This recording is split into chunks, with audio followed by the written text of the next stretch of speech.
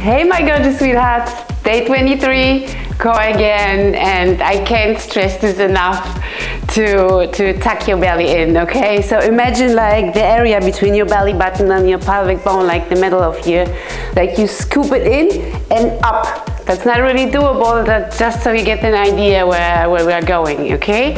And never forget when we're laying on the ground and we're doing like crunches or whatever, your lower back never leaves the mat. So you don't want to have it like that. That's not working out your core, it's just hurting your back, okay? So scoop it up, and that's how we do our exercises, okay?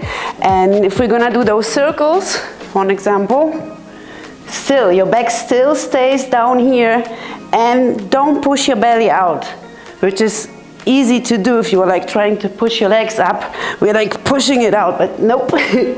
Everything stays in place and we work hard. Okay, I think that will be it. I see you on your mat. Have fun. Mwah.